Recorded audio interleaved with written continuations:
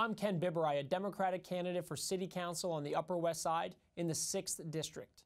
This will be a transformative year for our city. We'll elect a new mayor and a new City Council. And more than ever, I believe we need new energy and leadership in City Hall to take on the challenges that we will face. I was born in New York City after my parents immigrated here from Albania in 1968. I went to American University for college, then the Harvard Kennedy School for my master's, before going to Florida to work on John Kerry's presidential campaign.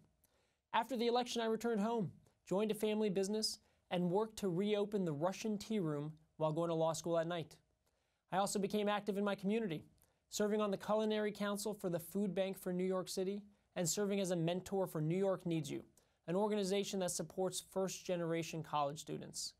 My wife Valerie and I live on 76th Street, and we had our first child in May. We love the Upper West Side, and we're excited to raise a family here. However, we have serious concerns about the future of our neighborhood.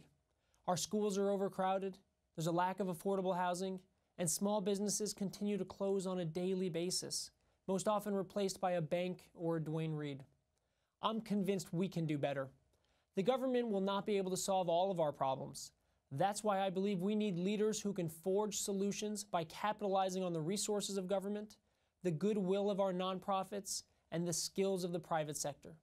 When I entered this race, I knew I was taking on the political machine. However, as I've crisscrossed this neighborhood, I'm constantly reminded that this area has seen a great deal of change, and the leadership on the West Side has not kept up with these changes. I'm Ken Biberaj, and I hope to have your support on September 10th. To learn more, please visit www.ken2013.com. Thank you.